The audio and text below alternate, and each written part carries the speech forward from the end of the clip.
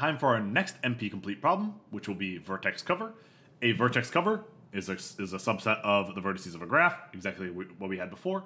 But here, a vertex cover requires that every single edge in the graph, at least one of its vertices must be in our vertex cover.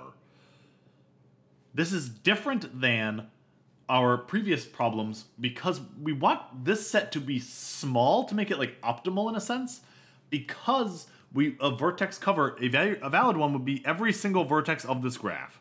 Of course, you have every single edge covered by doing that. Let's look at some easier ones. Let's look at V1, V3,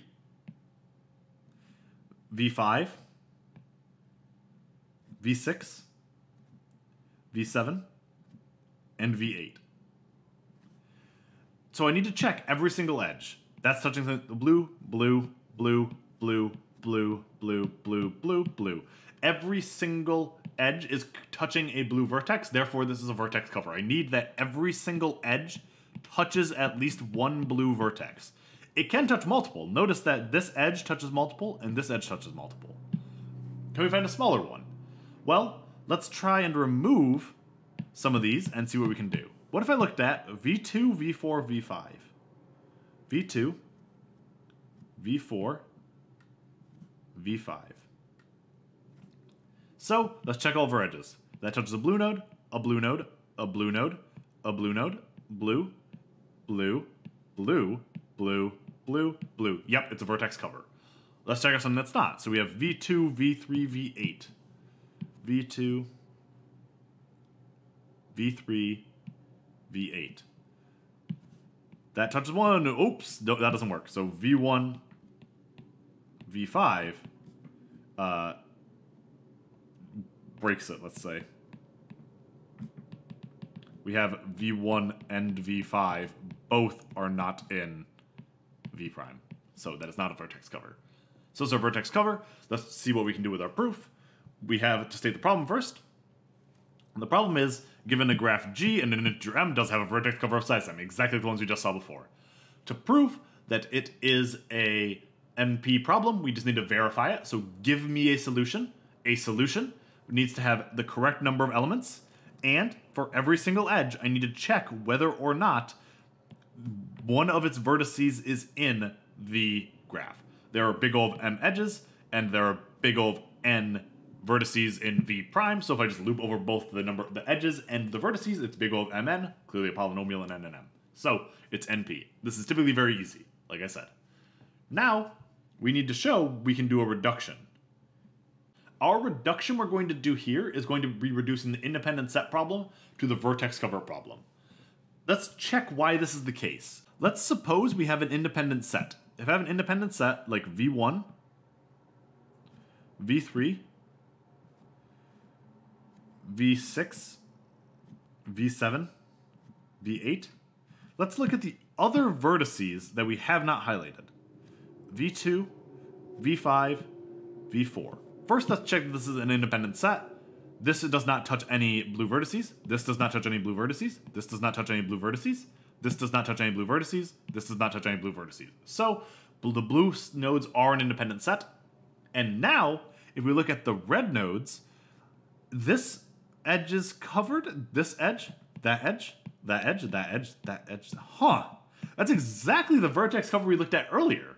So it looks like if you have an independent set, if you find the complement of it, everything that isn't in that set, then that will be a vertex cover. So these look like they're opposites. And just like we saw before, we could prove this is an if and only if. I proved one way, I will leave it to you to prove the other way. So I'm going to say if we have an independent set, then V minus that independent set is a vertex cover. Let's prove it. So, like we saw before, we're going to start with an independent set and then just use our definitions. So, our independent set, V prime. We're going to define what V minus V prime is just so we can talk about it.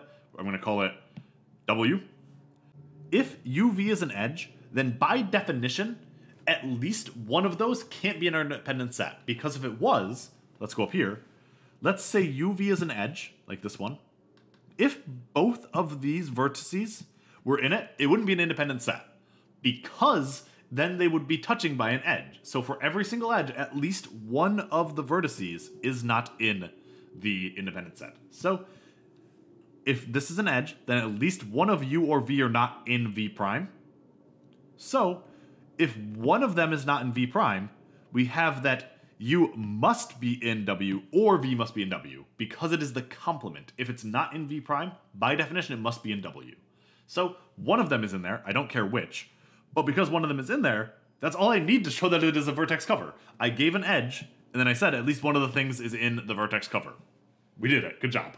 So for any edge, uv in the set of edges, one of them must be in w. Done. You can work the other way of the proof. I recommend you do it as practice for when you're going to need to do these proofs on your own. Now, having done this, let's do our final proof that the independent set problem can be reduced to the vertex cover problem. It'll be relatively straightforward, just like our last proof, because we did that lemma already. So, given a graph and an integer, that is what an instance of the independent set problem is, we must do some transformation to turn it into a instance of the vertex cover problem. To do this, we're going to say that if we have an independent set of size k, then we have a vertex cover of size n minus k. Through this exact methodology, we could say exactly what the solution is. We don't care though, actually. All we care is that if we have an independent set, then we have a vertex cover of the correct size. So if I have an independent set of size k, I have a vertex cover of size n minus k. I can directly map this. I can map k to n minus k. Notice g stays the same. So if I have an independent set, if and only if I have a vertex cover, then these problems are the same. The yeses map to yeses. And I can reduce this thing in n plus m time by just copying the graph and then doing arithmetic. So this is clearly a polynomial, and the reduction is relatively straightforward. You just look at the complement of the set of vertices that are in the independent set, which we didn't include here. That was part of our lemma. But there is an independent set if and only if there is a vertex cover.